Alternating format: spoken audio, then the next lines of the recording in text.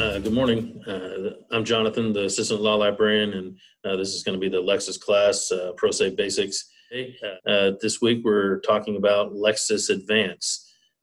Lexis is one of our primary databases here at the Law Library, the other one being Lexis, the other one being Westlaw, excuse me. And we have several other databases as well, but these are the two primaries that have broad coverage and also have a lot of corollary in our printed materials. So I want to talk just a little bit in general about Lexis and about online legal databases, just to kind of give a refresher about what we have and what Lexis has.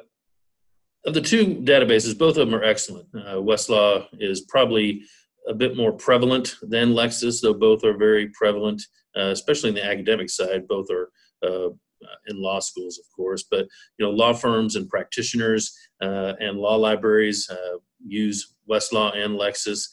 We have both. We have Westlaw on 4 of our computers, Lexis on 3 of our computers. Obviously, with the current situation with COVID-19, our library is partially open, partially closed in a manner of speaking, and we've had to not turn on a few of our computers to facilitate social distancing. But 2 of our turned on computers have Lexis Advance, and I also have access to it through a separate password that we're granted. So I have access to it as well from my computer, and so does our law librarian. So we can do a lot of work on using it without having to take up one of the patron computers. Lexis has our subscription is very broad. We have the full panoply of Texas resources, and law is generally divided into 2 categories for purposes of I guess just describing them and what they are. One is primary resources and one is secondary resources. Primary resources is the law. That's statutes, case law, things of that nature, regulations. Though it's the pure law. Case law as well is a primary resource, and that's opinions by the courts of this country. And there's various levels of the courts. Obviously, we're very familiar with the U.S. Supreme Court. They have opinions. There's opinions written by the federal courts of appeals. There's sometimes opinions written by federal district courts. And their sort of precedence and importance of each of those, they work in relationship to each other. Texas and other states are the same way. State of Texas has a bifurcated highest court. The Texas Supreme Court is the highest civil court, handling civil matters such as personal injury and business cases and family law, probate cases, and so forth. And then there's the Texas Court of Criminal Appeals, which handles as the highest court handling criminal cases. Then between the trial courts, some of which are here, obviously in Fort Bend County, and the highest courts are the courts of appeals. And those are regionalized courts in Texas. There's 14 of them, and they also issue opinions on legal issues when cases are appealed to them.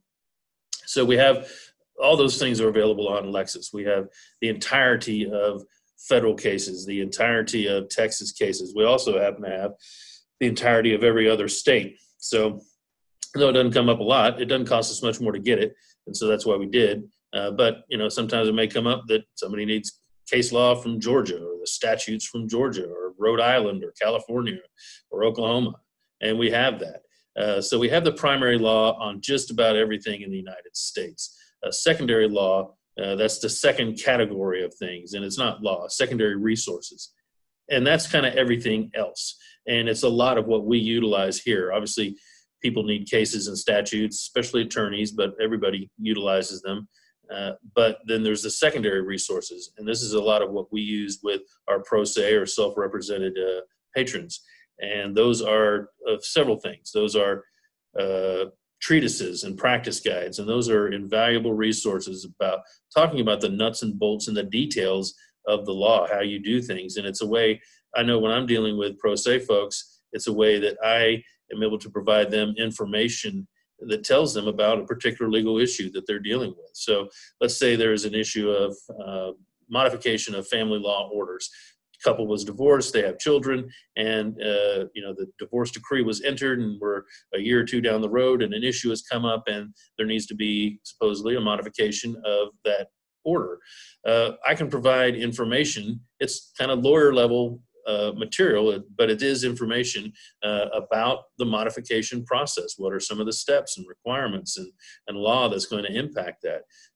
So it's really a great way to be able to provide people information. And I provide that same information to lawyers. They need it too.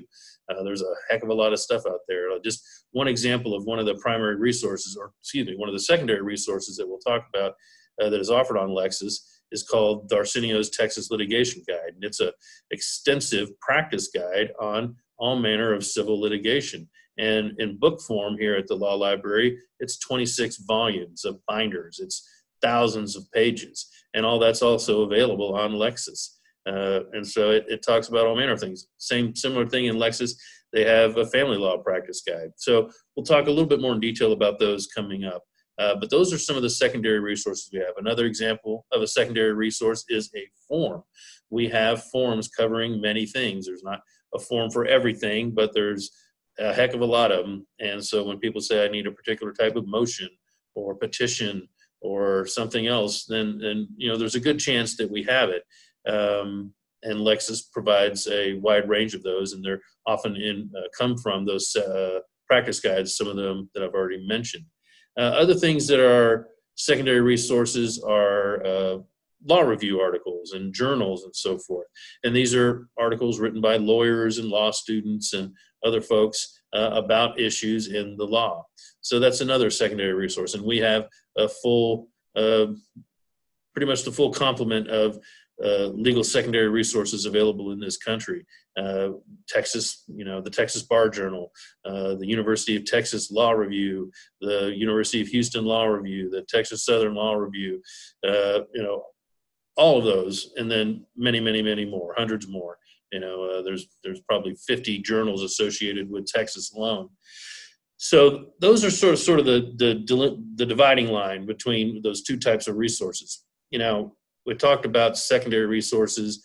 With the other states, we don't really have them for the other states. Our subscription is sort of limited for the other states to the primary materials, but we do have secondary resources for the state of Texas, and that's most of what we deal with here, our patrons, our lawyers, and our self-represented folks. So a big part of our budget, it goes to the maintenance of our collection, both in print and online. We spend thousands and thousands of dollars each year, and that's the main reason we're here, is to provide legal materials. So we provide a deep, for the size of the library we provide a really deep set of documents and books and so forth, both in print and online. Obviously, online it's a heck of a lot easier to store it. It takes up a lot of space, but what we do have in print is, I think, is very valuable, and I hope we never lose the print side. It makes it, they complement each other. It's great to be able to do things online, but it's also good to be able to sit down with a book and look through it in that manner. Sometimes I know my brain works a little bit better sometimes in looking at something in book form than looking at it online. So it's a complementary thing. I think some of the younger people are pretty much more focused solely on the computers, and maybe some of the old timers are focused really solely on the books. I feel like when I practice law and here as well, I kind of look at it from both perspectives, and I see the good and value of both sides of it. Talking about ease of use, usability, Lexis, the online Lexis is great in that we can deliver the materials to ourselves and to our patrons in many formats. If you do come into the law library, you can download documents to a thumb drive. You can print them for 10 cents a page. I can email them to you, or you can email them to yourself if you're here for free. So oftentimes, always really since I've been working at the law library, but obviously especially during these last few months when we've been essentially closed, our interaction, over the phone and online with people, and the ability to send them things. Somebody, calls up or sends me an email, or I meet them at the door to talk with them, and they say, hey, I need some information in this regard, and I can take their email down and I can send it to them. I can send them the entire chapter from one of the family law guides on, on modification. I can send them, maybe it's a 50-page document, and I can send that to them, and it's something maybe 250 kilobytes, and I send it to them in Word format, and they have it. So it's just the interface is excellent and makes it easy and very user friendly. So it's pretty great thing. So let's talk a little bit about some of the nuts and bolts of Lexis Advance. I've kind of given my opening spiel. Let's talk some about utilizing this platform. And I'm on the Lexis Advance page that you can see. And, it's just like, I'm not going to say just like, but, using Lexis Advance or using Westlaw, you have a search bar. And it's kind of like Google. And, you type in what you need and they come up with the results. Lexis, has its way of presenting its results. And their search engines are updated and modified and modernized, and so that they're very effective, so that they bring back, what you search for is kind of what you get. I'm not saying it's perfect. Sometimes you got to dig a little deep.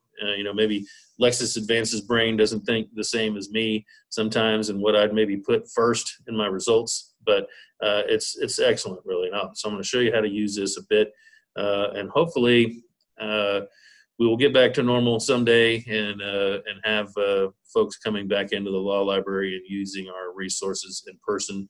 In the meantime, I'll be assisting you and Andrew and our other staff members, and I'm going to give you some information. I'm going to email you. I have a kind of little handout that I do when I've done this class in person, and I will email it to you. And the last page provides some information on establishing a temporary Lexis account. In recognition of what's going on, Lexis and Westlaw as well have set up kind of temporary accounts for people. It's somewhat limited. It lasts for like 30 days, and the amount of documents you can download is somewhat limited, but it is something that can be used at home by you, and hopefully it supplements or adds to the help that we can provide during these circumstances. So let's look at Lexis Advance a little bit. Well, there's a couple of ways to start doing things. Sometimes people come in and they get on the Lexis page, and here's the search bar, and we can start searching. So I was noodling around a little bit, and this is kind of the example I usually use. It's called a motion for continuance.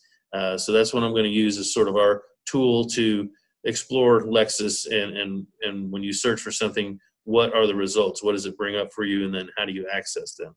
So a continuance.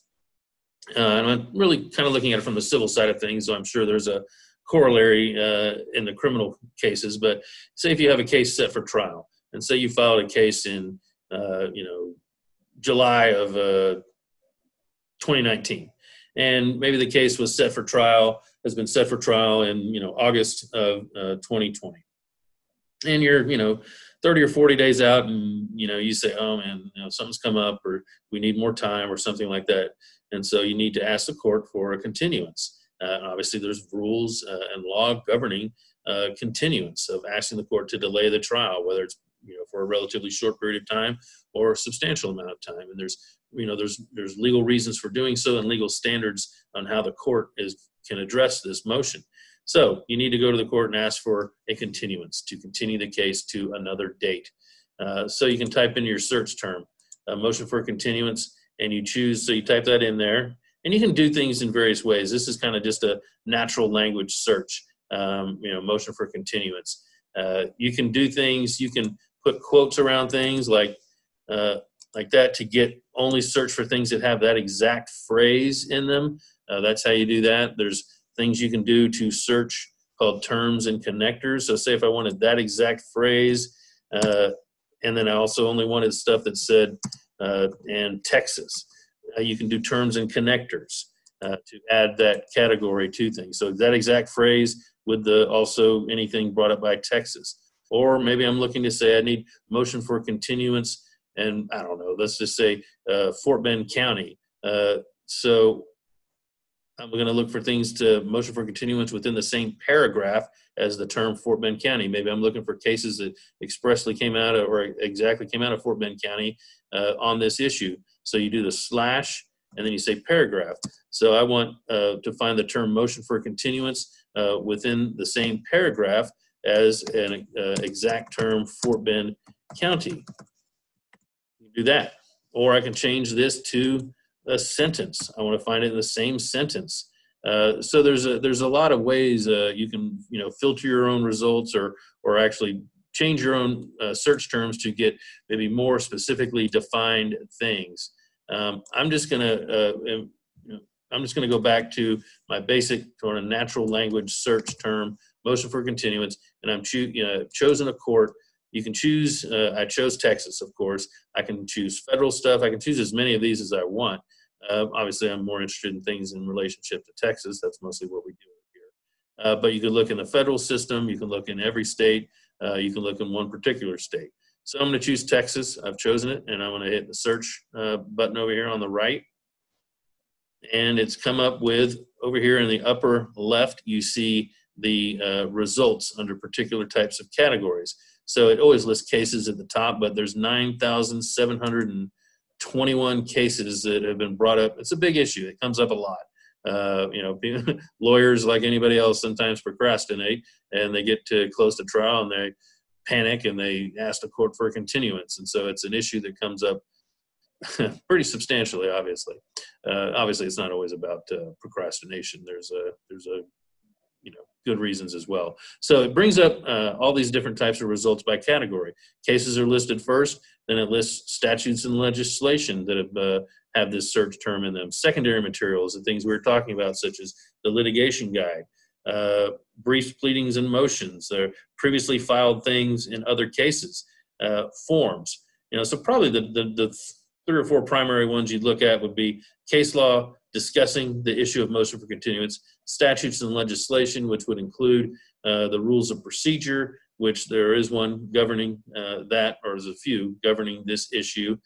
Secondary materials, like I said, maybe you want to look at, practice guides that talk about the real world, how it actually goes down, what practice hints and pointers and information you need to know to, kind of handle this type of legal issue, and forms. Those are probably the primary things you're going to want to look at if you're searching on motion for continuance. But let's go to so it's going to list the cases first.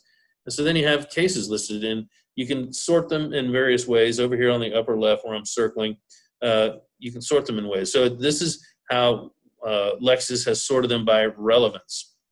They think, based on my search term, this is the most relevant case is Villegas versus Carter. Maybe, maybe not. But and then it just gives a list by relevance and so forth. Or you can maybe choose by date, most recent. You can choose by court, things of that nature. So you can sort of filter your results or change your results based on different categories, based on what you want to look at. So let's just look at a case. We'll go to Villegas versus Carter. And this is a case from a few years back, but it's from the Supreme Court. It's about 35, 34 years old. It's still good law. These things here, these indicators here, various shapes and colors. It has a yellow triangle next to it. That just means caution. So there's been some, I don't want to get too much into detail about it, but I can, cases since then have maybe taken some issue with maybe the court's reasoning, something like that. And obviously, it's a relatively old case, and so maybe some things have changed since then. It's still a valid case, but there might not be the best case to cite anymore. So you need to look at some things possibly why there is a caution there. But other citing references have been positive in their analysis of the Supreme Court's opinion, and it's been cited 432 times in subsequent opinions by either the Supreme Court or the courts of appeals. So, and then you get in this, and then the cases are presented here. It gives the information about the case. It gives kind of a summary and so forth at the beginning.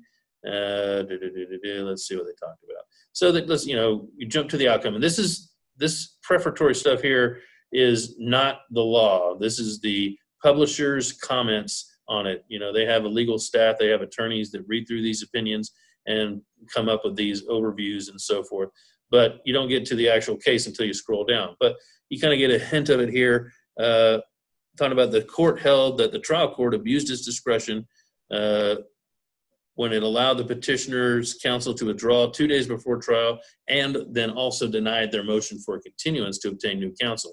And that kind of goes to, this is my knowledge of motion for continuances, as I dealt with them many times in my career, is in general, the standard that the court is under in reviewing a motion for continuance or actually in judging a motion for continuance at the trial court level is abuse of discretion. So the court has a lot of discretion in their management of their court and the management of their docket and the moving of cases towards trial.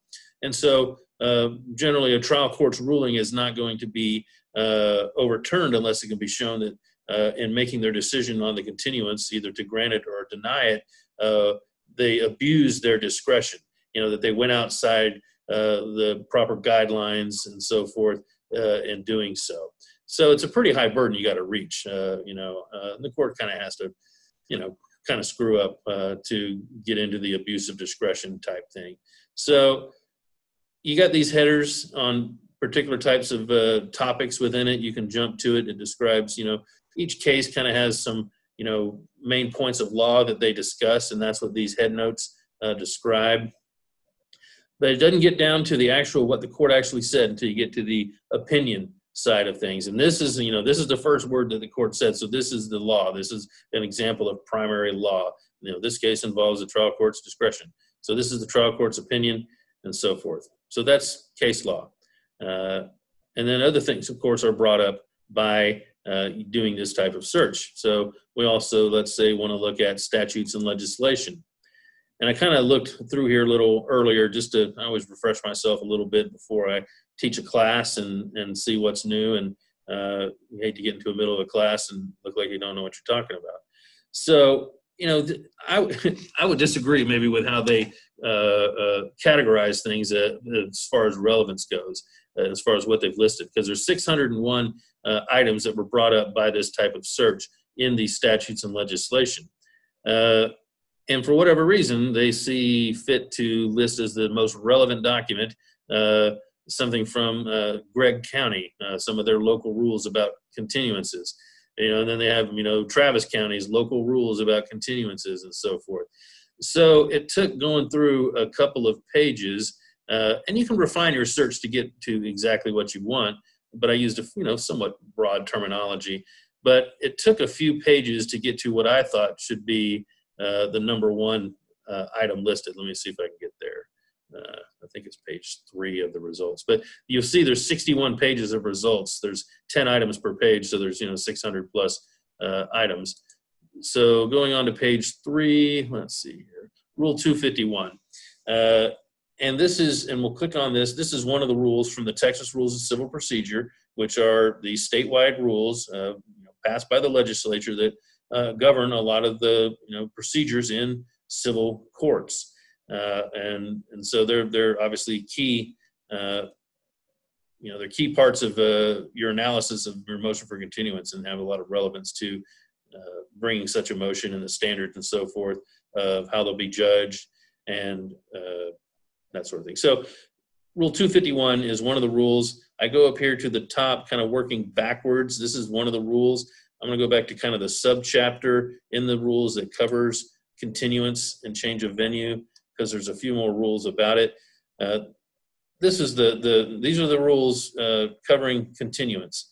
This is kind of the main one: application for continuance.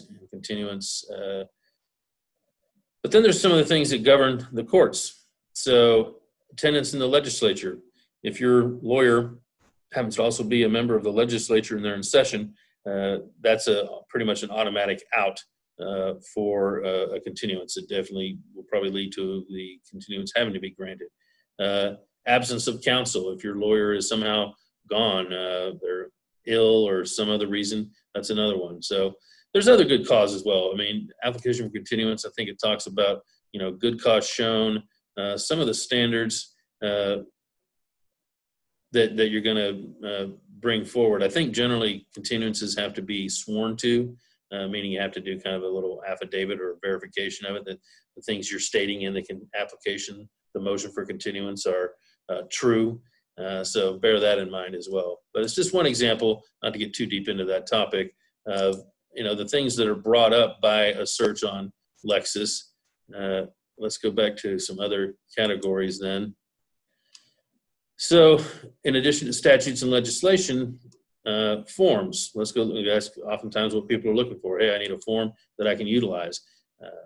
And so here, and it's from one of the secondary resources, because within the Texas Litigation Guide, in addition to information, they have sample forms for things. So let's go look at the motion for continuance here that was brought up in the search term. It's a general form.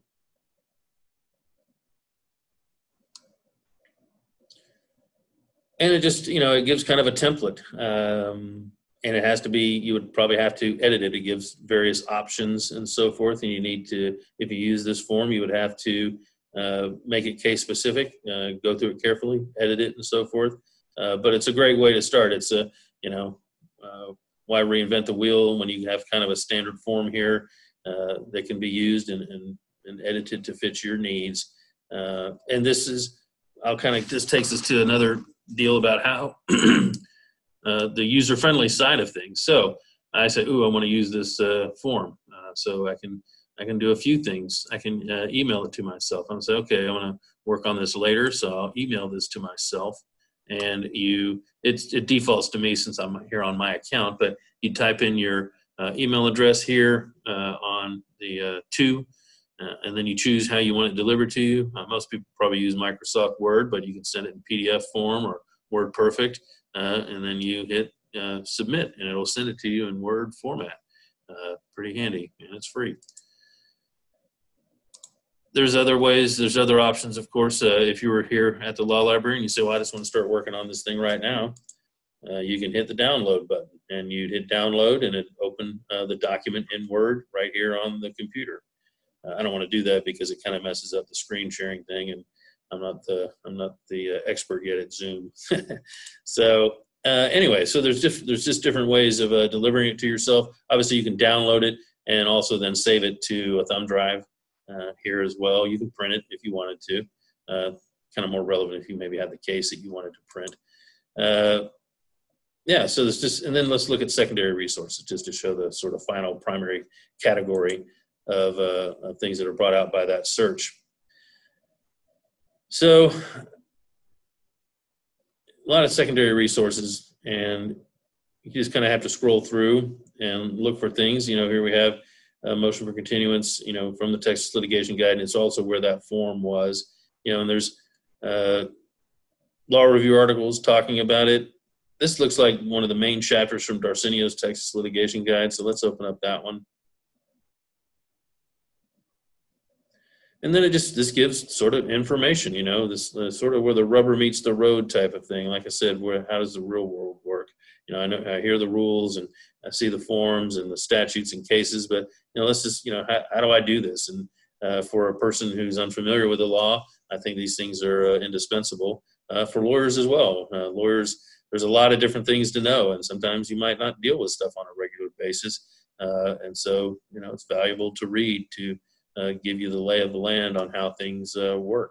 So, and there's again this thing, I could send you this this document via email if need be. I do it every day.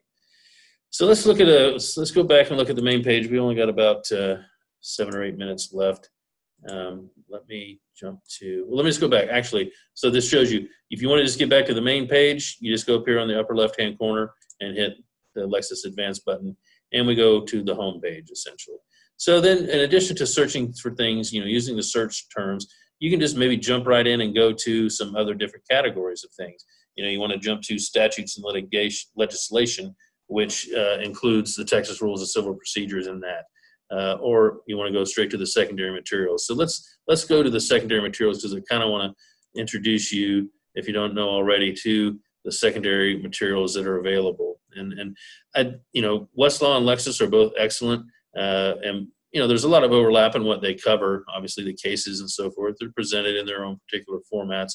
But where there's some differences, and where there's some differences is in the secondary resources. And I think Lexis, they acquired a company called Matthew Bender a number of years back. And Matthew Bender is the publisher, of books, who publishes things such as the litigation guide or the family law practice and procedure manual here, or the Texas estate planning deal. So, and these are excellent in-depth resources that provide information and forms on just all these topics of the law. You know, I had a gentleman come by yesterday, and he'd lost his case, and he was thinking about options after losing his case. And so there's some things you can maybe do, like file an appeal, things like that. So I provided him some information from the Texas litigation guide in that regard. Now, appeals, it's a broad topic, so I sort of put together some resources that provide him some good introductory information to appeals so that he could weigh his options on what to do. And so I was able to send that to him. And so that's just kind of one example of things. So and not to ignore the criminal side of things, I've been concentrating on civil, but there's some excellent secondary resources that I send materials to lawyers, and lawyers use them here as well. Obviously, we have them in print mostly too. The Texas Criminal Lawyers Handbook, Texas Criminal Practice Guide, Texas Drunk Driving Law, Texas DWI manuals. This provides a lot of meat and potatoes information and forms on covering all manner of topics. I was sending some stuff yesterday to an attorney who comes in here regularly. He just needed some information about issues related to plea bargains and so forth. So I sent him some stuff on that. So let's just take a quick look at the Darcinio's Texas Litigation Guide. It's kind of the one I've mentioned a bit. Let's if I can get it to open. No, all right, it's not opening. Let's see. Let me go. I'll skip Darcinio's Texas Litigation Guide, and I'll go to one that I use quite a bit. I clicked on Texas Family Law Practice and Procedure. A lot of the people that we work with here on the pro se side, people representing themselves, it's family law. It's a big part of what goes on here at the courthouse. There's 3 courts and 6 judges, and that's all they deal with is family law. And it's often an ongoing thing. There's people here working on family law cases that, you look at the cause number, and it's, 10 years ago that they were granted a divorce, and they still come back from time to time to have to deal with stuff. Sometimes it's fine, but sometimes it's unfortunate circumstances, parties and people not treating each other well and messing with each other. So anyway, so this is I provide materials from this to people, and you can also look at the books and look at this on the computer as well. But there's just various subtopics or topics, and then there's sort of subtopics to these. So initiating action for dissolution of marriage. Now that's divorce. That's what the fancy name for divorce. So you expand the menu here, hit that plus, and it expands the menu to subcategories and subtopics in divorce. And so then you can expand on those. Drafting the petition, the SAPCR term, that SAPCR thing here, that's called suit affecting parent-child relationship. And that's just a general term that's used in relationship to any case that involves children. Divorce just between 2 people with no kids, that's not a suit affecting parent-child relationship. But a divorce where there's minor children involved, that is a suit affecting parent-child relationship. So then you expand this menu to look at things. And there's subcategories of things presented here under this topic. There's a practice guide. You expand that menu, and there's various topics to deal with and so forth. And you can open those up. You can send them to yourself using the email functions and such. Then there's forms. So they have petitions. And the petition is a document that starts the divorce lawsuit. And there's just, there's a sample petition, and there's various categories of things that can be added to the petition. So, like I said, that's just one subchapter in this extensive practice guide. Covers everything, post-divorce, enforcing the child support decree here, Objective J. That happens. People aren't doing what they're supposed to do in relationship to child support. And the parent who's entitled to receive child support has to come back to the court and, put their feet to the fire. So that's secondary resources. Let's go back to the main menu. We've just got a few minutes left. Yeah, there's other stuff in here. I kind of tried to hit what I regard as the primary stuff, the most useful things. There's obviously some other things as well. There's a separate forms category. I usually go at seeking forms, just because I'm a little more familiar with it, by going to the secondary materials, looking for the particular topic, and then seeing what forms are in there. But you can also go straight to the forms as well. So you can look at things, by content. This is the content that Lexis Advance provides. Also under secondary materials is the law reviews and journals side of things. And it's not the most used thing we have here, but they have their value for sure. Some of them are very valuable, but they put all the Texas ones up here for us. It's just how we have our page organized. So you can look, here's all the various journals, the Texas Bar Journal, which is a general kind of monthly magazine for members of the bar, the attorneys. But then you got the Texas A&M Law Review, which is not in College Station. Texas A&M affiliated a few years ago with what used to be called Texas Wesleyan Law School in Fort Worth, which is a law school that's only been around for about 30 or so years. But they affiliated with them a few years ago, so it's now called Texas A&M Law School, and it's in downtown Fort Worth. But then you have some other things, the Baylor Law Review, you have the Texas Law Review. So it's, those are just another example of a secondary resource. Let's go back to the main page again. And you can look through all the states. You can, for some reason you want the Kentucky Bar Journal, have at it. Well, I think that's kind of the main thing. Let me look at my notes a little bit just to make sure I haven't skipped anything that would be, I would think would be real important. But like I said, Lexis to me is just a fantastic resource. I use it every day. Honestly, I'm Westlaw I use every day as well. But if I had to pick one or the other between Lexis and Westlaw, I'd pick Lexis. They're both excellent, and we get good support from both of the people who work for Lexis and Westlaw. But if I had to choose, I would choose Lexis. So does anybody have any questions? You're welcome to ask them in the chat, or you're welcome to unmute if you want to. Please do.